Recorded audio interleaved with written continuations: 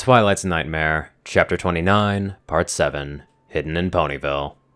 Elytron the Changeling, currently calling herself Emerald Shade, was still in a daze. Twilight was interested in her. She had felt the desire, the lust. She'd even given her room number to the Alicorn. This was turning into the best-case scenario, one that was so unlikely that she had not really prepared for it. She let her eyes linger on the purple Alicorn as she walked away. There was very definitely a sexy sway to her emotions for the first few strides.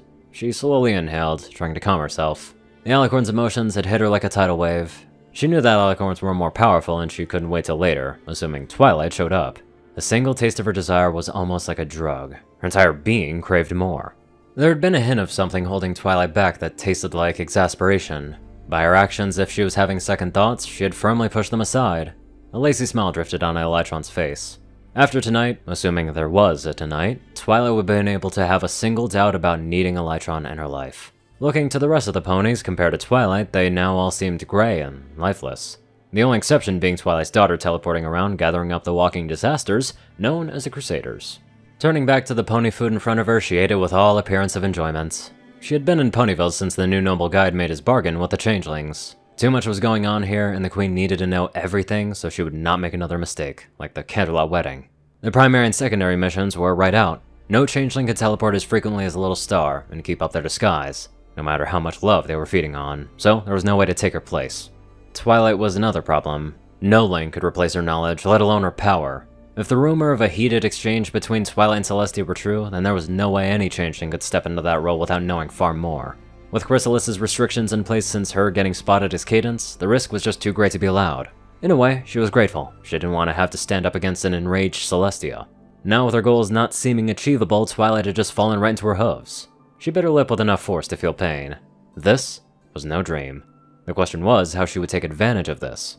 Well, however it went, at least she wouldn't be going hungry for a while. A few hours later, she was talking to Rarity about dresses. That mare could talk endlessly about the annoying garments. Given Elytron's elegant appearance, there was almost no way to avoid at least having to model some. So taking advantage of it, she purchased some more interesting garments for tonight, should Twilight visit her. Rarity's knowing look promised that she would be asking for details at some point in the future. Depending on how things went, Rarity might be getting more than she bargained for. If she could annoy her back or make her blush brightly, the amusement alone would be worth it. She wondered what Rarity would think if she knew whose benefit Elytron was getting her special order for. Apparently her friend Fluttershy was feeling lonely. One of her friends missed some sort of weekly tea again. By the sounds of it, she's mostly been staying at home, waiting on his return. If she could find out who it was, then that would prove an ideal opening for a love collector. A wave of excitement flooded in from outside. She headed to the window of the boutique to look at what was going on. She noticed a moment later that Rarity had joined her. Most of the ponies outside were looking to the skies. Twilight and Rainbow Dash were attacking each other with weapons. In a blur of motion, there was an exchange of blows. Oh my! Rarity exclaimed, with a deep pull of concern and worry rolling off of her, twisting Elytron's insides as if she felt nervous. Elytron studied the two combatants, shifting her eyes just ever so slightly to magnify what she was seeing. Twilight was circling back, a goofy grin plastered on her face. Instead of wounds, there were faintly glowing red marks on her body. Some sort of training weapons. This sort of thing was yet another out-of-character action for Twilight. Is there a rival hive out there that has already replaced her? She thought for a moment, before shaking her head. There was no way for a changeling to afford to radiate that much emotion for more than a moment. I'm sorry, Emerald. I have to get going, right now. Rarity said, as she used her magic to almost instantaneously close up her shop. Elytron reached out and placed a hoof on Rarity's shoulder. No need. See those red glows? Those are marks from training weapons. The only way that they can hurt themselves with them is if they try to eat one and choked on it. How can you be sure? Rarity asked with dubious acceptance. Concern wafted from her, held in check by her more rational mind. Elytron smiled, casting a pane of magic into the air, enhancing it to magnify what was viewed through it. Just like a Twilight, she's grinning. Unless she's Nightmare Moon, then she wouldn't be grinning about cutting into her friend with wing blades, right? A pulse of alarmed panic erupted from the white mare. Oh, just look at what the poor dear has done to her mane! Rarity said as she rushed off, leaving the medical supplies behind and grabbing tools much more suited for a fashion emergency. Elytron shook her head and started packing her purchases, a new dress into her saddlebags, leaving the agreed-upon price on the counter. Elytron made her way back onto the streets of Ponyville. The small town was abuzz with chatter. Some ponies were going on about the battle between the two mares and what it could possibly mean. The dome that they had been fighting in was now completely opaque, allowing no pony the chance to look inside. But that didn't stop all sorts of crazy rumors though, from one killing the other to them being romantic partners. The Pink Terror bounced happily by, getting party supplies. That likely meant that she at least thought whatever was happening was a good thing. Elytron shuddered. She remembered her welcome to Ponyville party. The pink mare was more than a little overbearing. Her sugar-fueled high-intensity happiness was something that took time to become accustomed to. The leader of the town, which for some reason that made no sense, was a common Earth pony and not Twilight. No matter how much she learned about ponies, it made no sense why they'd have one of their worker class in a leadership role. Yes, they were a little low on leader class ponies, only having 4 and a still developing spare. Walking past the Pegasus stallion, she could feel a particular brand of anticipation. She felt greed and pleasure that she had taken to mean a reporter just had a scoop, and there would be an interesting headline in the morning. The attention focusing on the town could be problematic. She considered just killing or having a drone replace the pony, but no. That would prove unwise. As nice it would be to have another pony that they could afford to drain dry. Elytron thought about how wonderful it would feel to drain the purple princess to a husk. She felt her mouth water and the endless hollow within her quake with the need. That was something that would never be allowed more than a fleeting taste of. Twilight's energy would be the queen's to consume in the end, and not a lowly infiltrator, no matter how good she was. Resolving that she would enjoy whatever morsel of emotions that she could get from Twilight, she considered how best to get the mare to feel stronger about her. The store in front of her had a new sign informing passers-by that it would be closed for a day next week by royal decree. Looking around, it seemed like every store that Mare visited was putting up a similar sign. Moving a little closer to see the small print revealed nothing more, only that it was all happening due to Twilight's orders. Up ahead, the mayor was dragging some construction ponies with her, pointing her hoof at some areas and gesturing loudly. To one side, an Azor show mare was threatening loudly to turn any pony that tried to move her wagon with being turned into a teacup. If the princess wanted her home moved, she could come by and ask her herself. At this rate, half of the town would be doing stuff under orders from Twilight. What was she planning? The taste of the emotions from the town shifted to a mix between excitement and worry, the blend being different from pony to pony. She passed a store, and from within it, she felt a mild imitation of her hunger. It was likely one of their money-grabbing ponies, the closest thing to a predator that existed in their weak species. At least she managed to go about relatively unnoticed. She took advantage of it to do a little bit of spying. A glance at paperwork here, a stolen item there. Twilight's distraction allowed her to achieve over half of her objectives of opportunity. As she moved on, she overheard a conversation between 2 random ponies. They were so bland compared to Twilight, they were almost part of the background. I can't believe Twilight is throwing her weight around like this, The first said. It's about time. She's been a princess for years. The second answered. She can't just do this. She can. And are you seriously gonna say no to her bits?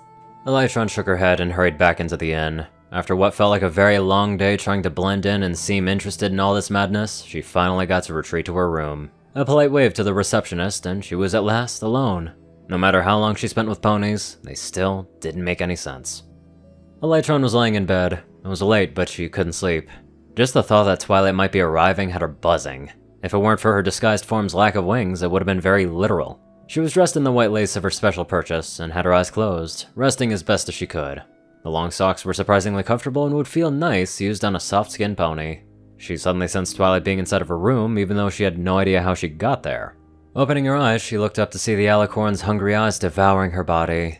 The mare's body was screaming her need, her lust. The fact that Twilight had picked her was almost unbelievable.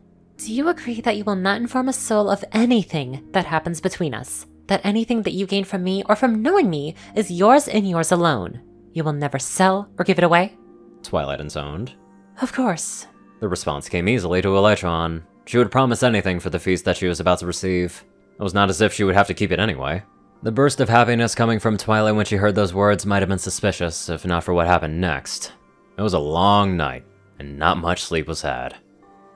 They were lying there. Twilight was calm, relieved, and relaxed in the bed, absently trailing her feather tips along Elytron's flanks. She was no longer a bundle of repressed need and desire. Instead, a wave of quiet peace and contentment blanked Elytron's emotional perceptions. Even this peaceful moment was a feast to Elytron. It seemed Twilight screamed even her most gentle of emotions.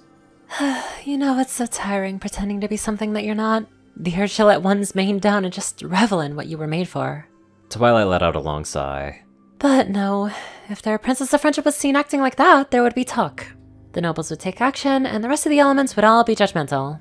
It would just be so nice to be able to show my true colors, but alas, the time for such things are lost to history. If she only had words to go on, Elytron wouldn't be able to work out if Twilight had a secret side to her, or if this was just some sort of abstract way of letting her know that she was screwed. With a sense of wistful longing coming from Twilight, there was no way that she wasn't being honest. Why are you telling me all this? Elytron asked. Because I know I can trust you to not tell any pony. Twilight smiled softly. Not being able to just be myself has been more stressful than I expected it to be. But then, who are you? Twilight laughed. I know who I was. Who I am is more problematic.